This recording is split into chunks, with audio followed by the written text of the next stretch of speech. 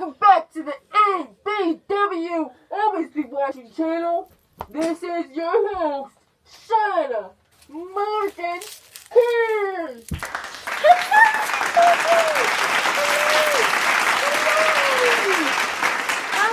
As you can hear in the background, our special guest is very hostile. We were supposed to have Justin Bieber and Selena Gomez, but they couldn't make it for some reason. But here instead, we have the not so great, but still great, Hannibal barca. Hello, the great Hannibal. So today we're going to do an interview right after these words from our sponsors. Nutri-Grain strawberry breakfast bars, naturally and artificially flavored, will keep you going all day. They also come in blueberry, apple cinnamon, and soon to come caramel apple. This was not sponsored by Nutri-Grain and never will be. The Bearded Ladies & Co., a bandana and pet accessory company specializing in bandanas and transferable travelers.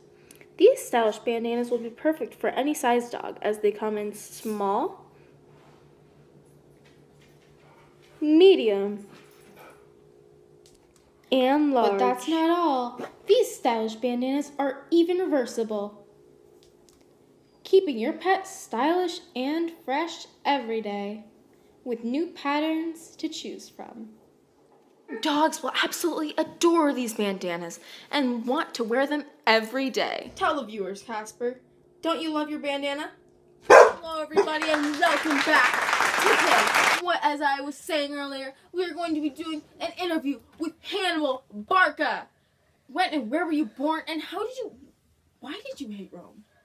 I was born in Carthage in 247 BC. I was born into a military family, and since I was a young boy, I've always had hostility towards Rome. Rome had defeated my father, Hamilcar Barca, in the Punic War.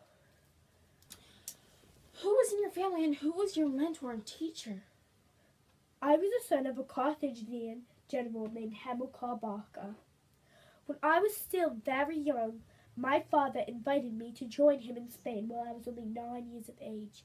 However, my father was my main mentor and teacher, but my father later died in 228 BC. What did you think about being the general of Carthage? I was 26. I became general and I felt very powerful. I felt the need to live up to my father's expectations. Everyone said I was probably the most successful military commander. I always felt that I was indeed the best. When did you travel with your army to Rome? I traveled to Rome in 218 BC. I had marched through the Pyrenees Mountains into the city of Gaul with more than 10,000 members of my army. My troops and I met very little trouble from local forces that were allied to Rome. I felt that they were just scared of me and my troops. The Roman general Scipio attempted to stop me at the Rhone River, but I had already passed and my troops and I were already headed for the Alps. When you were growing up, when was the first time you saw war? When the first time I saw war was when I was 10 years old, and my father, Hamilcar Barca, took me to Spain while he was at war. It was an amazing experience that led me to believe that I want to be a great military commander just as my father. It allowed me to capture war at its finest. How did you feel after Rome had defeated you? I was filled with rage and regret. I also felt embarrassed because my father had been such a successful military commander. I sometimes wonder why people call me the most successful commander, because I had been defeated by my arch nemesis, Rome. When would you have done if you had defeated Rome? Sorry, I said it was just so good. To be honest, I would probably expand Carthage and kill all Romans who defied me. I also would have avenged my father's death in a fight for all he fought for. How did you feel after Rome had fooled you? I felt very naive for letting them fool me.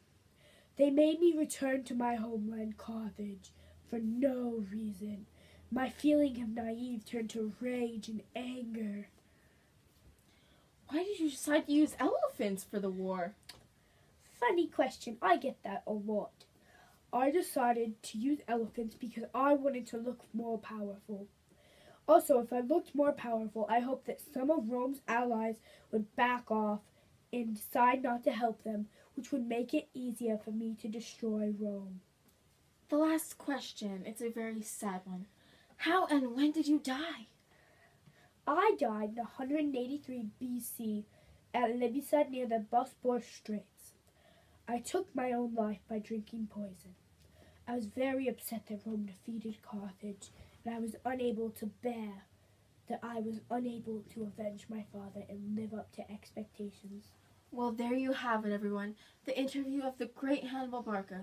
Next week on the ABW show, we will hopefully be interviewing Casper Crazy Kern, the craziest dog alive. Anyway, stay alive, stay peaceful, stay calm, stay Here. Stay here. You heard it right here from Hannibal Barca, everyone.